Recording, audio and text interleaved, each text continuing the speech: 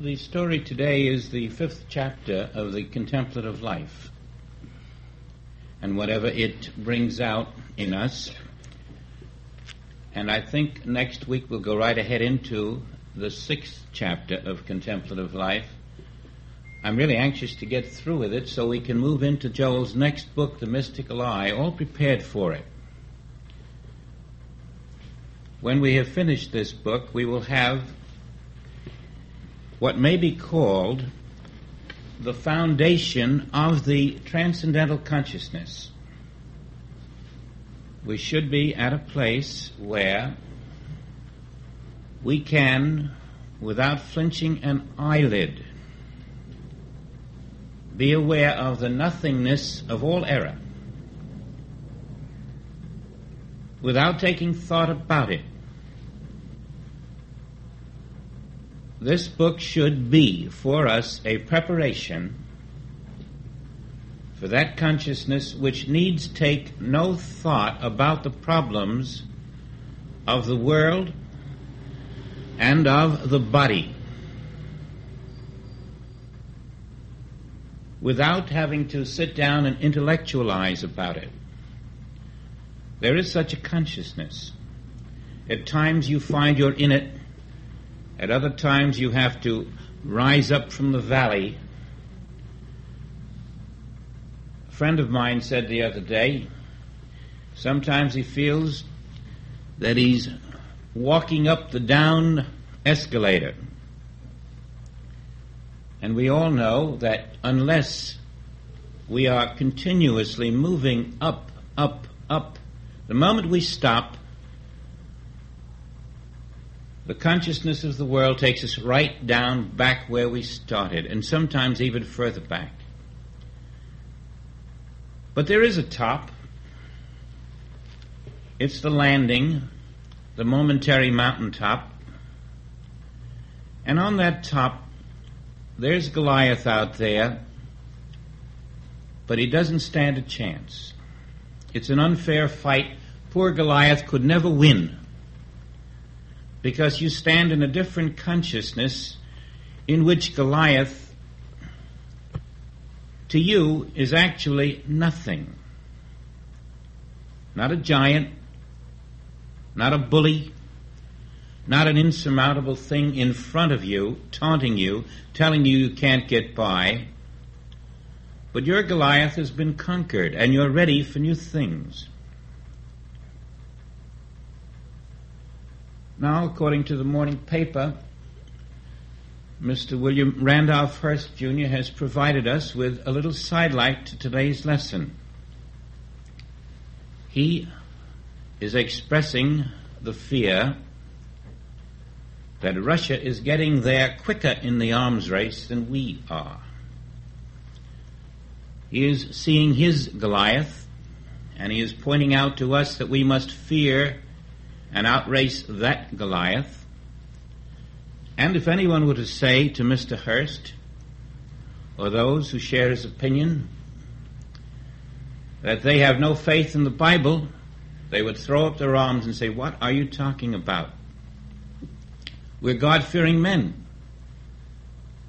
But what about what God says in the Bible? Do you accept it? Oh, yes. Well, what about David and Goliath? And what about your story this morning? Let's look at the story, and then let's look at David and Goliath and see the difference in the mind of man, typified by the Hearst story, and the mind of spirit, typified by the word speaking through Samuel to us about a man who's in a vision enables him to walk through an insurmountable object without taking arms. Mr. Hearst says, today the U.S. bomber force is less than 600. Our sub-launched missiles have numbered 650 for 4 years, and our land-based missiles have totaled 1,054 for 4 years. And during the same time, the Soviet bomber force has remained about constant. but their submissile force has grown to almost 400 launchers and is expected to overtake ours in 2 or 3 years. And meanwhile, the Soviet land-based intercontinental force has risen to over 1,440 operational launchers. More on the way.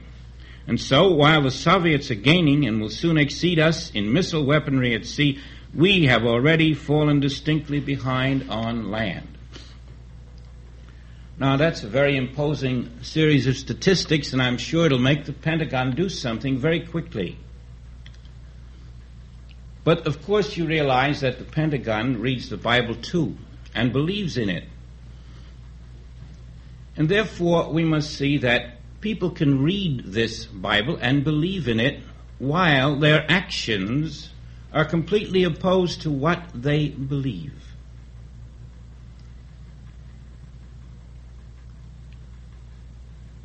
According to this, the David and Goliath story should have been written another way, perhaps. David should have looked out and said, "Oh, look at that giant, and look at that armor, and look at the weapons. Now let's see, how can I go out and fight him? What we need to do is get together and build better weapons. We have to outpower him, or perhaps outsmart him. Or we need a great general to outflank him. We must do something physically or mentally." That would be the Bible version if it meant us to outpower Russia or outpower other nations.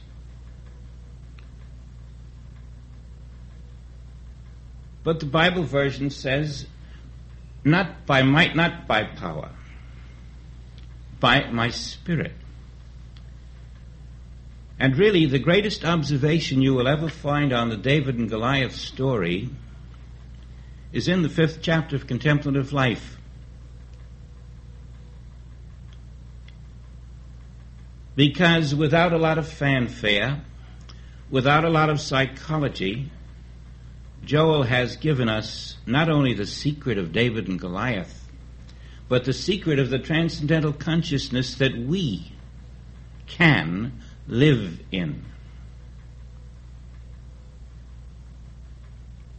We're going to trace that because in order to understand his secret, and the secret of Samuel, and the secret of David, and the secret of Christ Jesus, it isn't enough to see that a little fellow went out with a slingshot and that we can do the same. We must see what went inside the consciousness of David. What is the inner David doing while the outer David is overcoming this insurmountable object? And very nicely, once we start to look at what the inner David is doing, the Scripture tells us precisely that. Practically every line tells you what's going on in David's consciousness.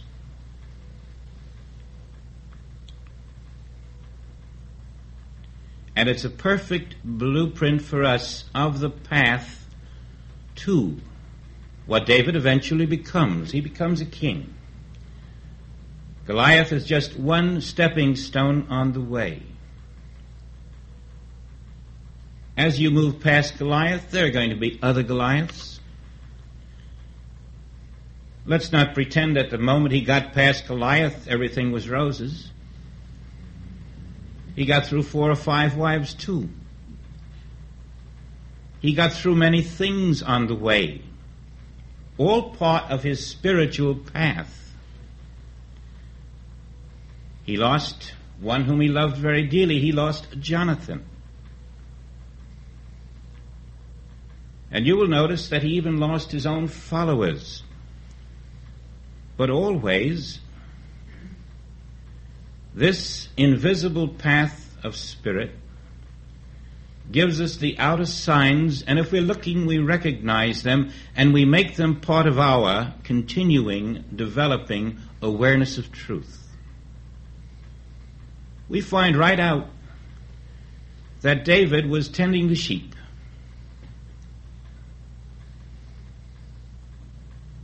We know that Christ Jesus later said, "I am the good shepherd.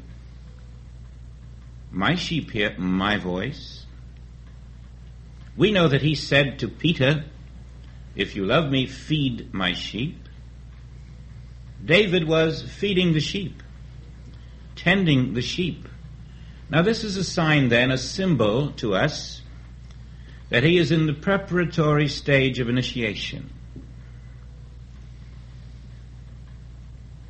He is the one of 8 sons. He's the 8th.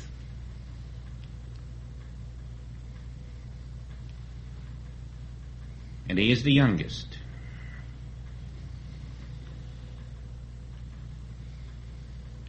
He is in a far country. He's not in his own kingdom at the moment. The king of this country is Saul, the king of Israel. And now we have Israel pitted against the Philistines. And shall we say then that mind and body are having a little war?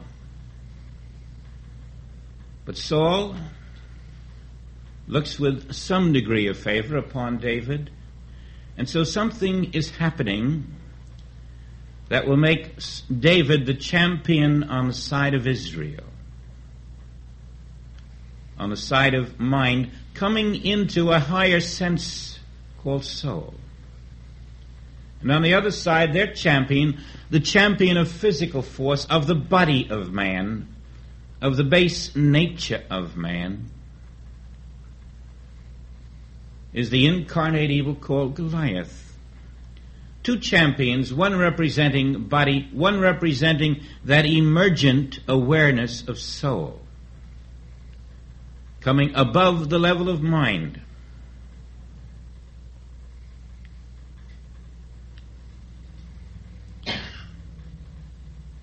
Now, before we go any further,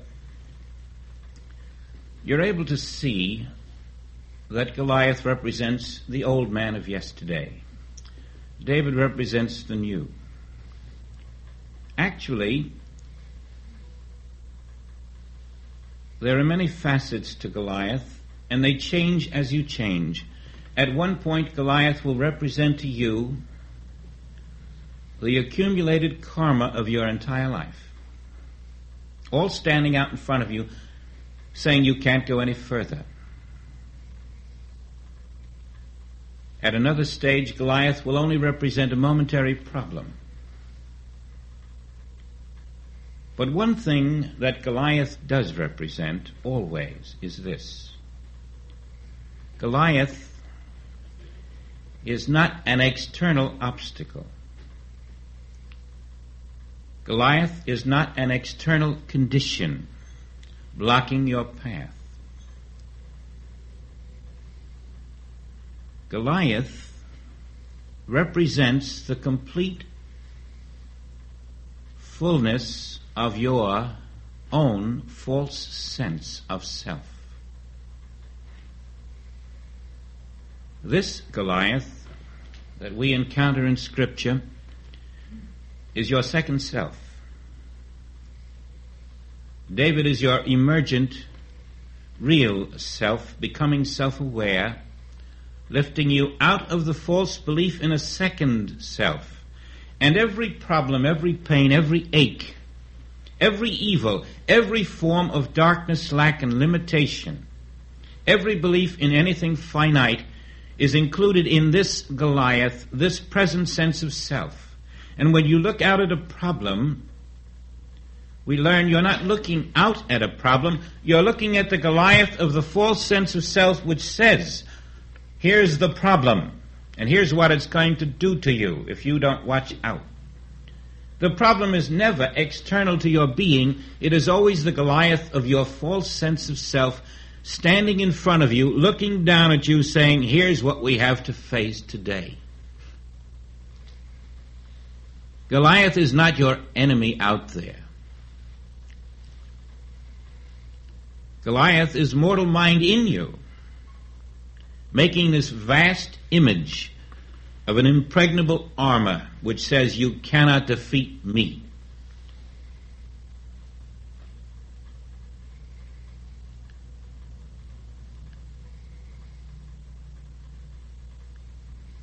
You may be recovering from an accident,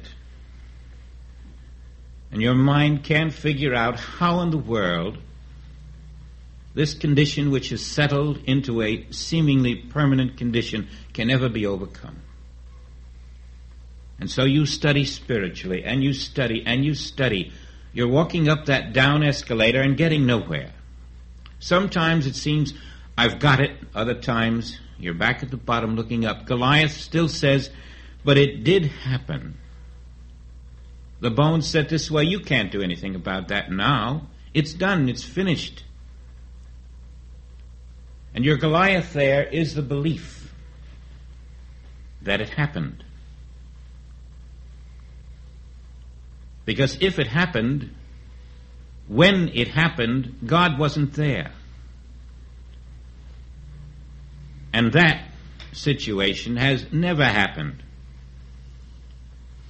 In other words, Goliath is your hypnosis in the material events of the past as an accepted reality. Yes, there is a way to overcome the hypnosis of the past as well as the present and the future. And all of that is Goliath.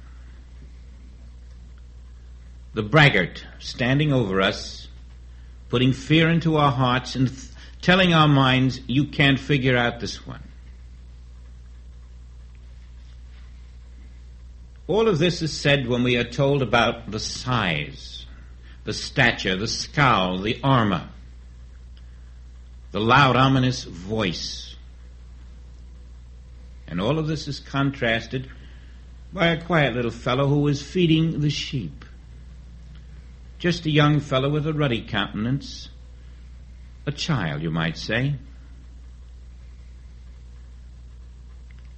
But somehow, he doesn't hear the braggart as others do.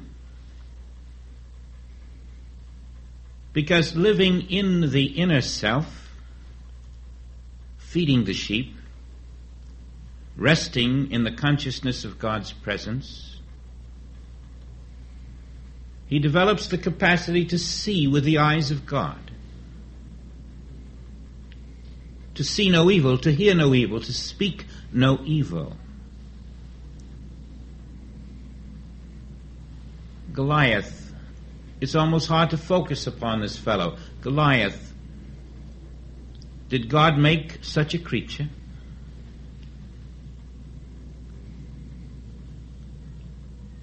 Did God make anything destructive? Did God create a problem? Goliath, who can this be? A nothingness, not created by the Father. But who is David?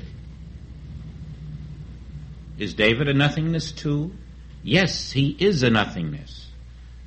He's as much a nothingness as Goliath. There's no David there. There's no Goliath there. And only David is aware of that. I am the light, said the Master Jesus.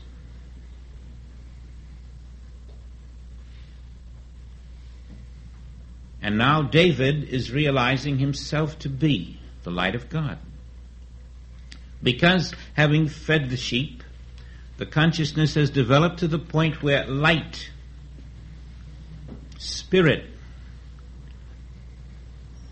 substance, essence is the identity of David and the identity of Goliath. All that is present in the pure consciousness is the true identity of spirit.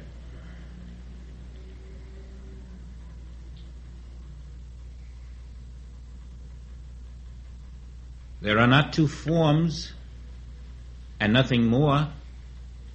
There are two body images standing in the one invisible light. And who is the majority but the one who knows this?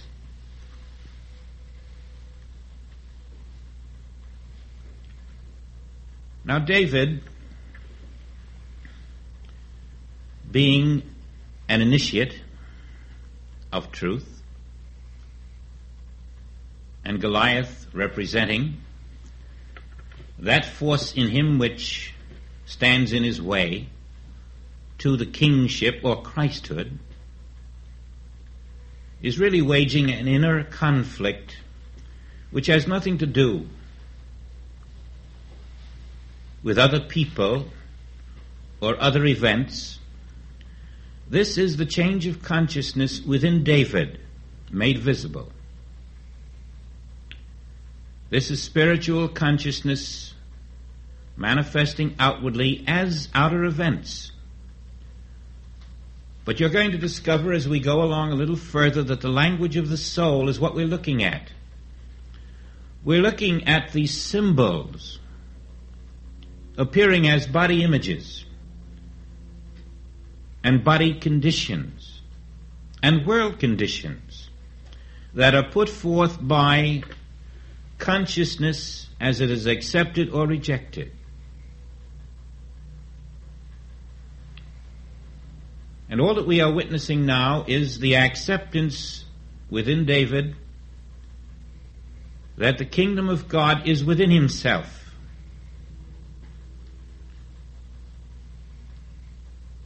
That his spirit is omnipresent spirit. That his omnipresent spirit stands where Goliath appears to be.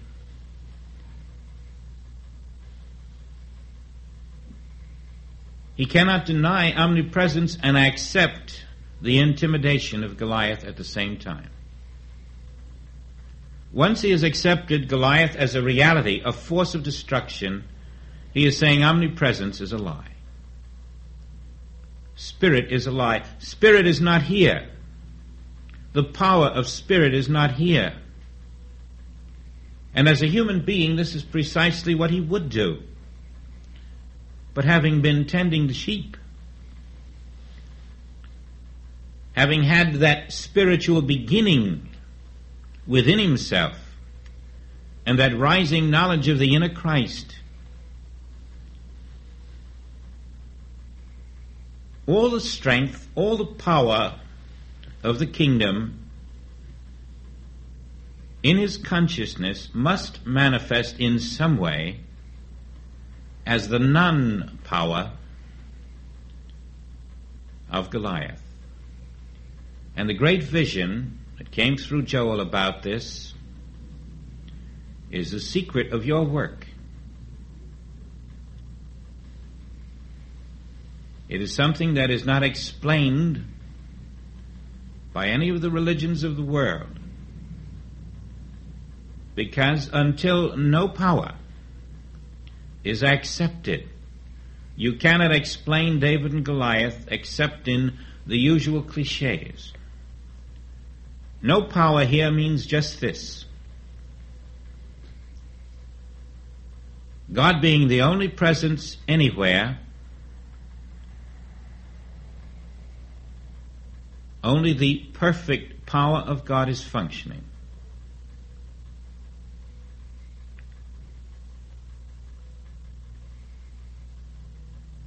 And when you are trying with the mind to cope with that thought, you find you're unable to support it for a long time. You can memorize it, and you can try to jot it on a card so that tomorrow you remember it. You can try to hammer it into yourself with a recitation, but it isn't enough. Non-power has to be a state of consciousness,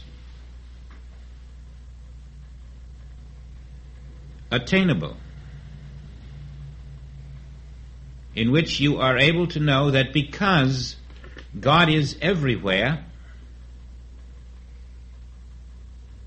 there is no power needed in any circumstance on this earth.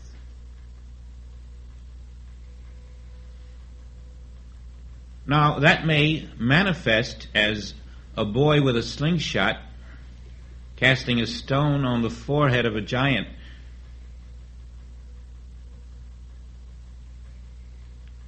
And you'll say, well, he did something. He didn't exert no power. He did something. Yes, only because if he did absolutely nothing, it would not be as it is in actual human living. You would have no way of understanding what was happening. In human living, you would be putting on the armor and going out to face this giant. In human living, you would face your adversary, and you would usually use the identical tactics of your adversary. You'd want to match him, brain for brain, brawn for brawn, strategy for strategy. That's not the spiritual way. The spiritual way is first within yourself. And within himself, David knew no power was needed to overcome this adversary. No power needed. No armor, no sword.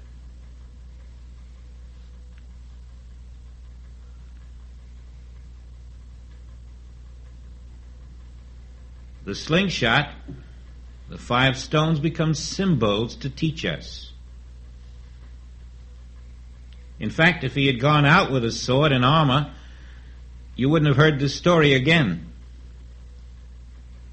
He'd have been annihilated. If he met his adversary with the tactics of the adversary, if you meet the liar with a lie, the cheat with a cheat, the force with a force, you're just locking horns. You're recognizing it as a reality.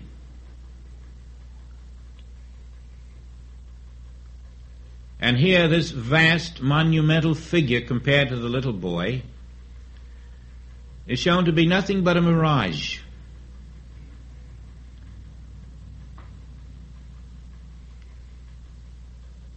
An externalized belief. The sum total of all human fear externalized into one mammoth figure with no substance.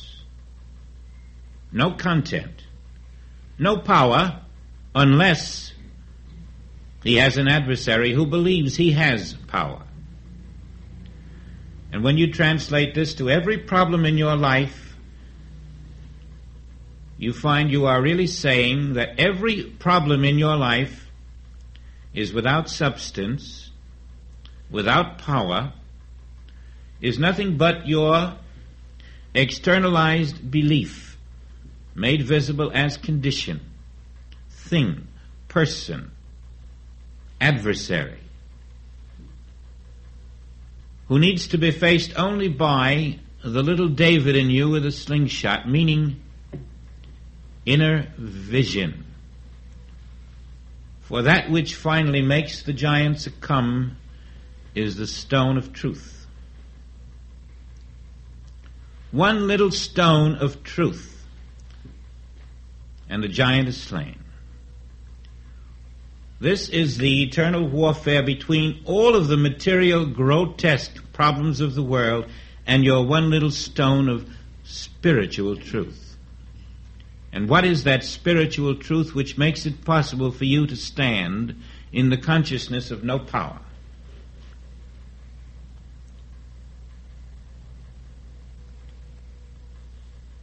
Only spirit exists.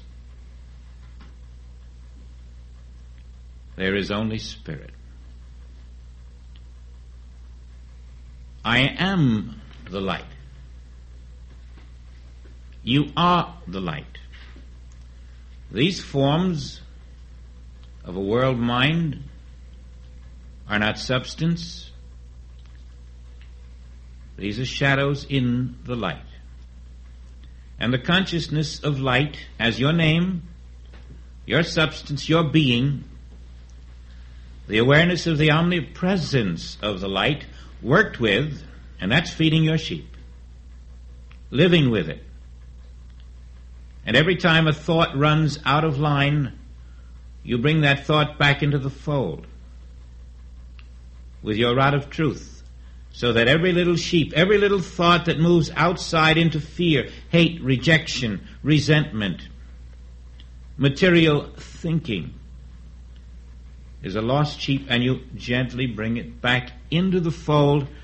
You are feeding the sheep of your mind until all that is in there is the truth that spirit is. Spirit is. Spirit is. Does spirit have pain? No. Does spirit have any problem? No. Does spirit suffer? Does spirit have a heart attack? Is spirit blind? Is spirit deaf? Does spirit die? Does spirit have anything that we encounter in the world as a problem? Is spirit all?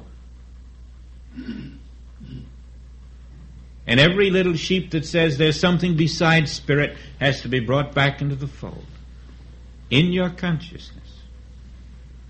Until all your sheep are in the fold, until spirit is your consciousness. Now where's Goliath? Just one of the little sheep.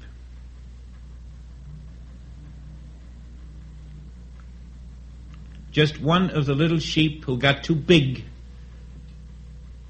because he wasn't watched.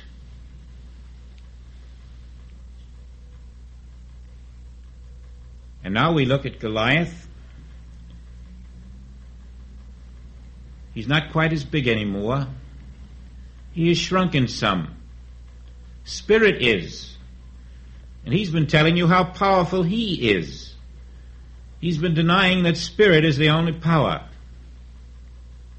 He's been telling you what he's going to do to you if you ever dare to come out on the battlefield with him. But spirit is all that is here. Spiritual identity is yours, and that spiritual identity is omnipresent. There are no opposites in spirit. There are no Goliaths in spirit. There are no rushes in spirit. But you'll never know this until you know there's no David in spirit either.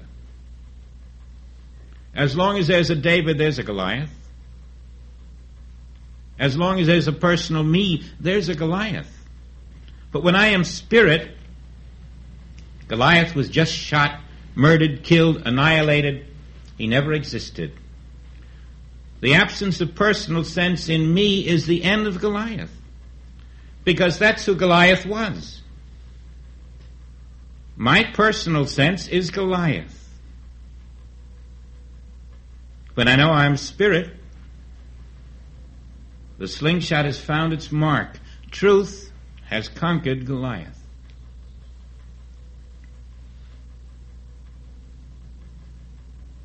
All the problems were in Goliath. When I know I am spirit, the problems contingent upon the existence of a personal self are no longer there.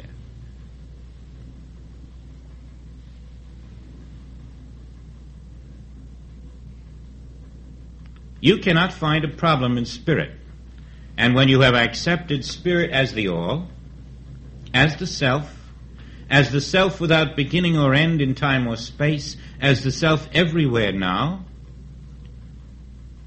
you're in the consciousness that needs no power.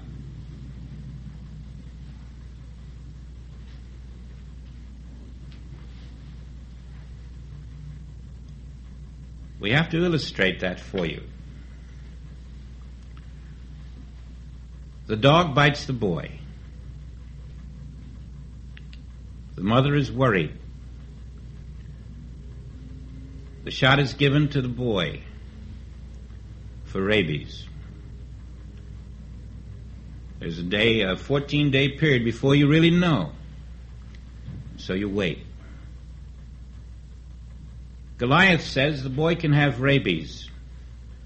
Mother says we have to watch out, the boy can have rabies. Medicine says the boy can have rabies.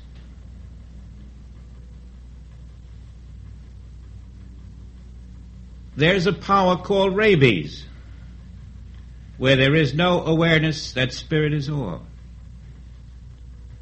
Now then, this comes to your attention. And you are aware that spirit is all. Goliath is standing before you. Maybe to you it's not much of a Goliath anymore, but it is to that mother. And behind it all is rabies, the threat, the possibility. Why, even the other day a boy in the paper passed on from rabies. So she's worried. Now, none of us should have that worry. Because if you are feeding your sheep, if you are living in the consciousness of truth, that spirit is all, you will be in the consciousness which can say, really can say and know, without any great effort, but instinctively and automatically, there is no dog, there is no boy, there is only spirit.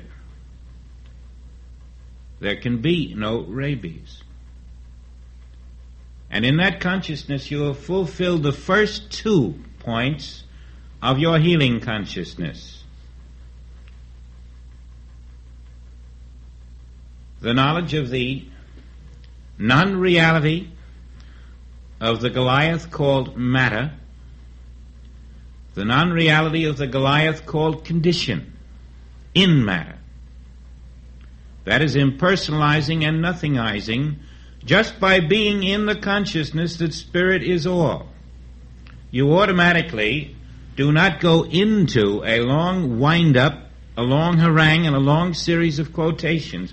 It comes to you and you simply know, spirit being all, there is no material selfhood and no material condition. And there's nothing to figure out.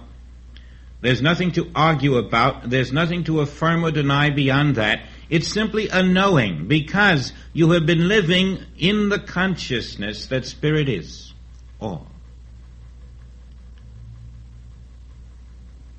And sometimes you don't have to go any further. It's better to. The third step. And that third step now is something I want you to take, because you've done it enough so that it can become routine. A great joy, but something that you don't have to fumble to find. There is no dog. There is no boy. If you can't face that quickly, easily, effortlessly, you've got work to do. But it can be faced that way. And then you see you have nothing to fight against anymore. You don't have to fight Goliath anymore. As far as you're concerned, Goliath doesn't have to die. He never existed. You don't have to cure the rabies.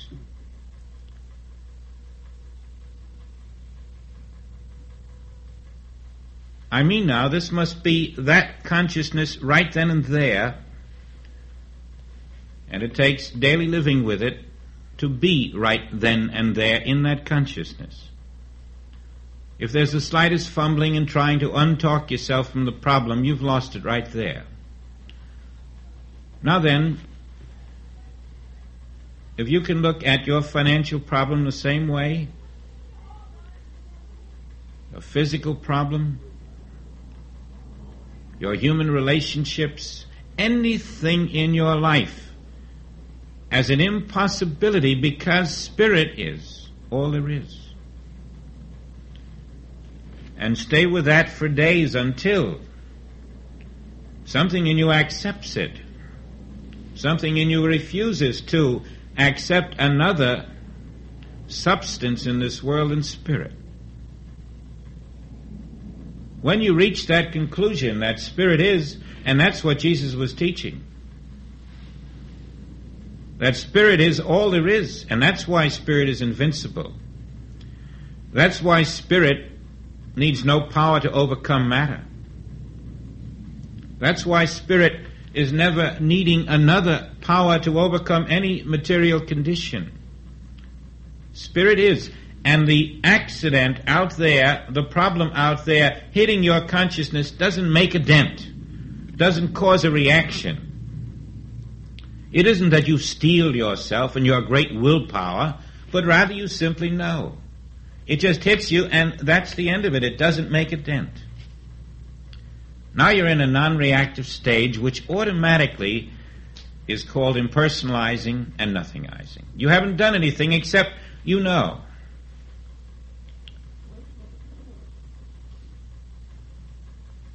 And we know that spirit being all, I need no power. Now, if we can get that far, your down escalator is going to cease to have power to bring you down. Let's stand there for a minute in the knowledge that spirit is the substance of God, that God is spirit, and God is all, and spirit is the only substance. And we're working behind the visible scenes in the one substance, which is spirit, which is the power of perfection and love, and it is always present. It is always self-maintaining, self-supporting. And then the Bible says, whatever you ask in my name shall be given. Accept yourself to be that spirit. And we're in the third step. That spirit, which is all, is my name, my substance. And because that spirit is omnipresent, and I am that spirit, my substance is omnipresent, I am omnipresent, my substance is everywhere.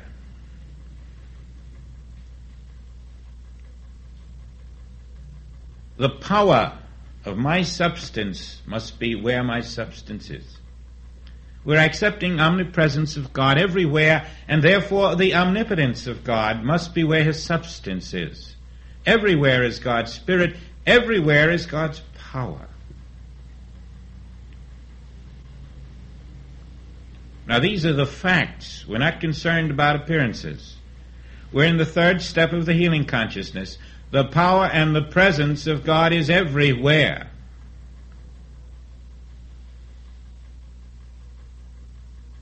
And that substance, which is the presence and power of God, is my substance. Everywhere. The fourth step puts the whole thing together.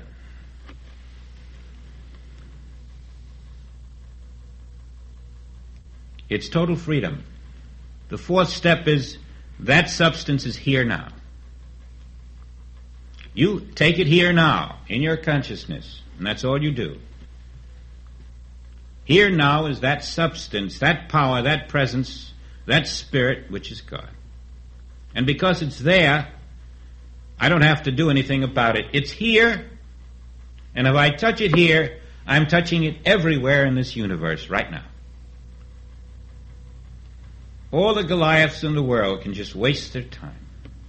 They aren't there. The substance that I'm touching here is the only substance that is there. The spirit that is here is the only spirit that is there. And because spirit is all and has no material opposite, only spirit is there. Only spirit is everywhere, but I must touch it here in the kingdom of God within me. Here I know. Accept spirit as identity, and the power, the presence of that spirit which is here, being everywhere, becomes the law unto me. That's the secret of no power, isn't it? What power need I have over an adversary if spirit is all there is?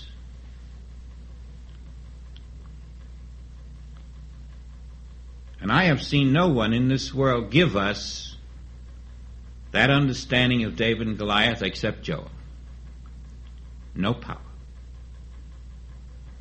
Just standing in the knowledge, spirit is everywhere as itself, and that self is myself here.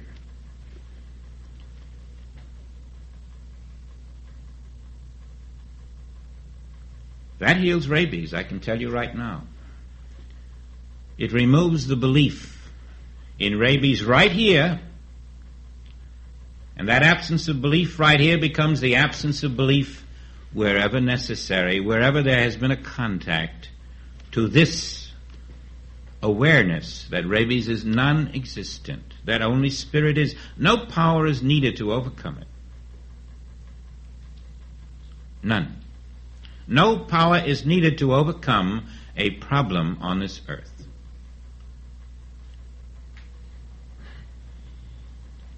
Though real, it is only real to the one who still has not accepted the allness of spirit, the identity of spirit, the omnipresence of spirit. And so in review, the 1, 2, 3, 4 of it is this. You're doing two jobs in one. You're impersonalizing and nothingizing when you come to the place where you can know that only spirit is. It takes some people 5 years to come to that. Only spirit is. There is no material form and no material condition because of the fact that only spirit is.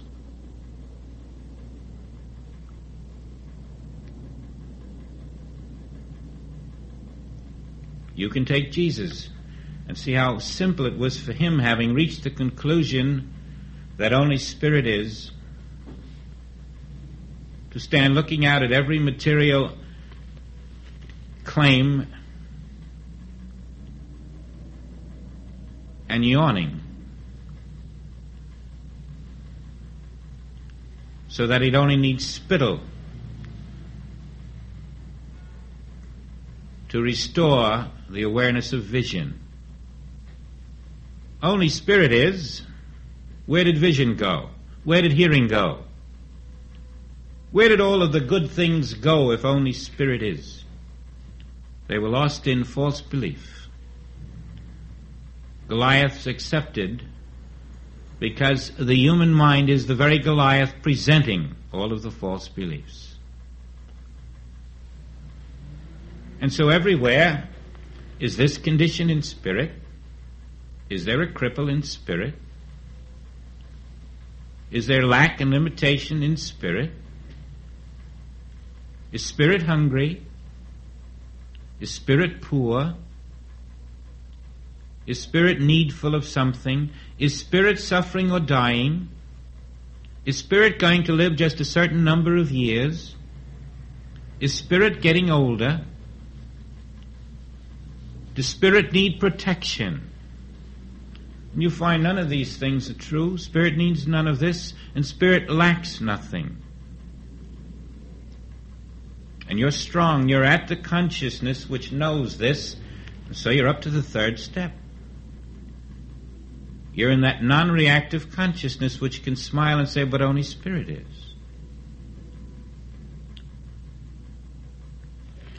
And you're in the third step of, and it is I. I am spirit. Where is spirit? Everywhere. Everywhere. Spirit is omnipresent. Therefore, that omnipresent spirit is myself. I'm no longer this finite, material self. I am that omnipresent spirit, which is I, and which is the fourth step here, now.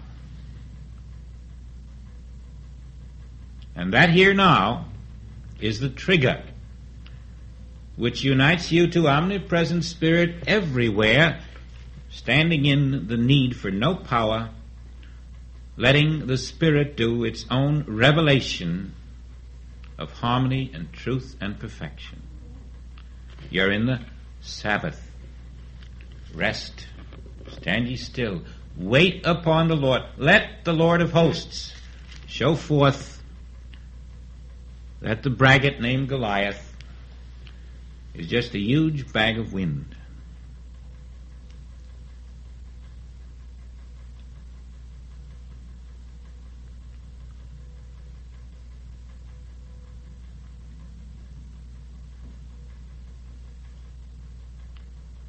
And that personal sense of self, which is the source of every other Goliath you're going to face, being dead, why, the source is gone.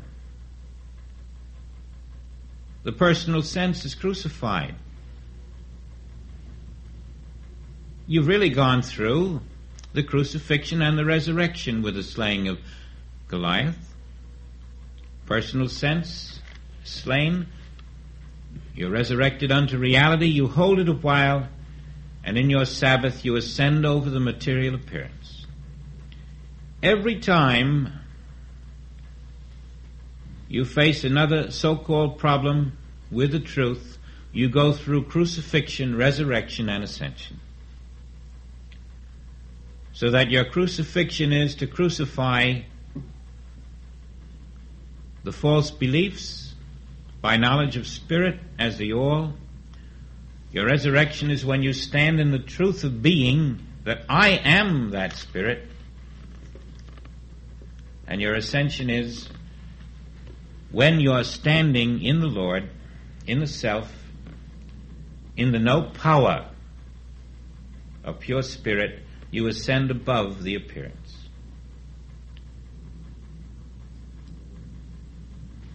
When you keep doing this again and again and again, you find you have the weapon to meet anything with no power. And then David and Goliath becomes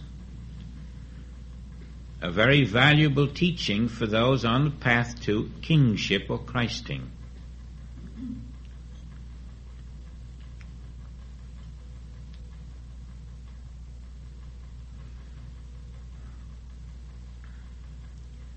Now, I think the healing consciousness should be quite clear by now.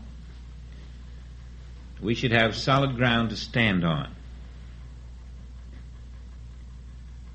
The importance of it is that when we have attained this measure of freedom, we don't waste valuable energy and thought and time pushing things away and fighting adversaries. We can devote that time and that energy to dwelling in the Spirit, to living in the truth, to walk with God.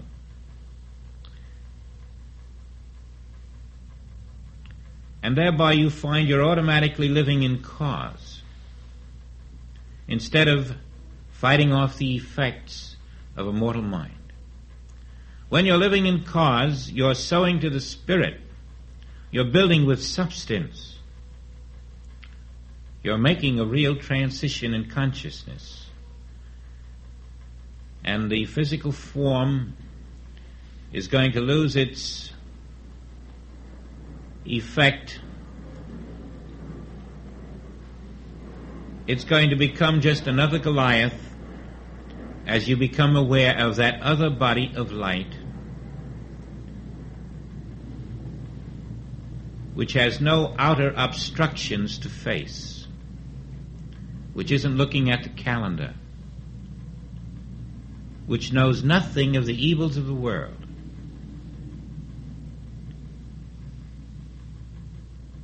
Now this is the place we're all at, in varying degrees, but nonetheless this is the focus from which we're all working. Now let's assume we had all reached the point where every Goliath in the world would meet the consciousness of no resistance in the knowledge that only Spirit is. At that moment, you are in what may be called the point of equilibrium between the finite and the infinite, between the unreal and the real, between the spirit and the material. That point of equilibrium is the secret place of the Most High, where you walk undisturbed. And having attained it in a measure, holding it in a measure, we learn we're to live there, at the point of equilibrium, which is the secret place of the Most High. And you'll find that is where my peace is. I give you my peace, at that point of equilibrium where there is nothing which is responding to the material world's complaints, which is sowing to the Spirit, which has built the confident assurance of spiritual identity under spiritual law everywhere, which has accepted that God is conscious always, present always, power always, love always, harmony always, perfection always and everywhere.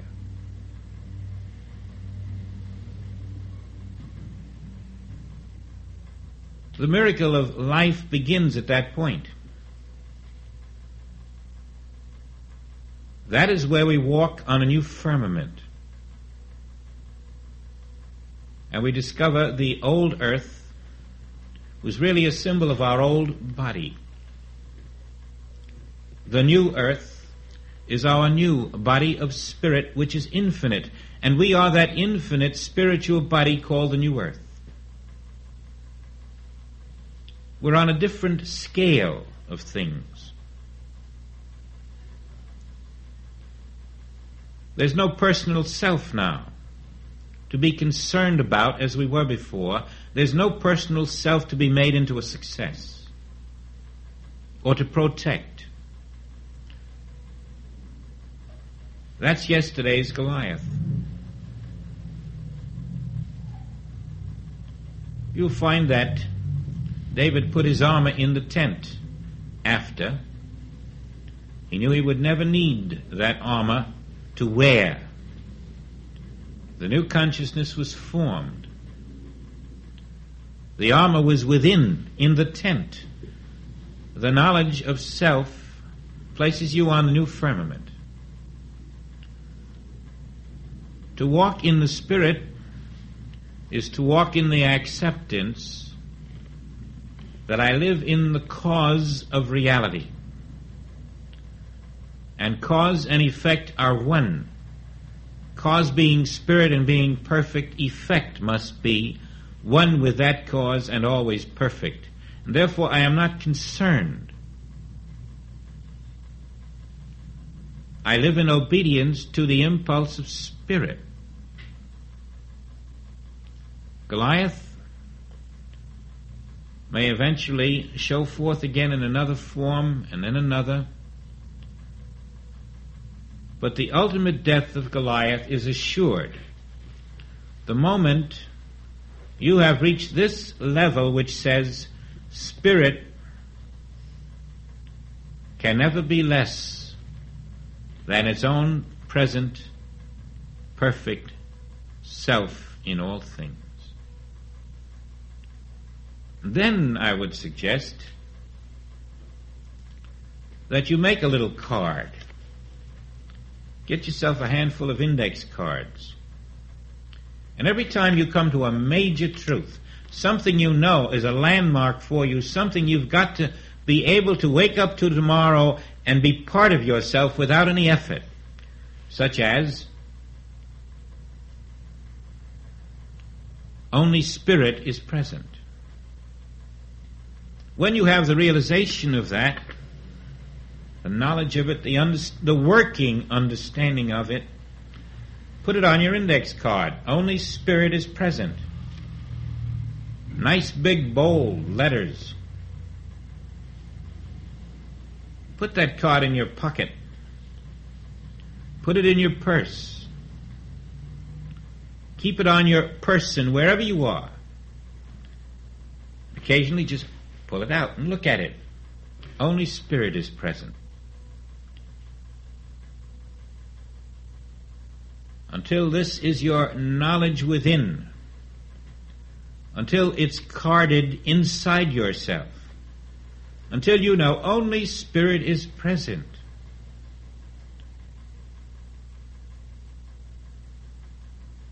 So that you can quickly look at any situation without having to intellectualize about it, and stand ye still in the knowledge that only Spirit is present. And then wait inside, and this is where that glorious feeling becomes the revelation of divine power. Because only Spirit is present, you find something within you seems to move to wherever the predicament is, and right there where the predicament seems to be, even though it may be miles away from where you are, within yourself it seems such a short distance, just a foot away. And from where the predicament seems to be in the outer, within yourself that predicament seems to disappear,